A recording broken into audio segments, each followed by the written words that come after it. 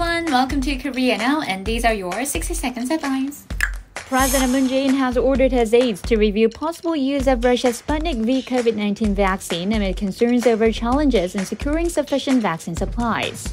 South Korea will kick off the development of a state-of-the-art unmanned surveillance vehicle after successfully completing years of preliminary research into the project. According to a survey, about 1 in 3 South Korean households raised pets in 2020, accounting for 28% of the country's 23 million households. Around half of the respondents also said South Korea has lax punishment for those who abuse animals.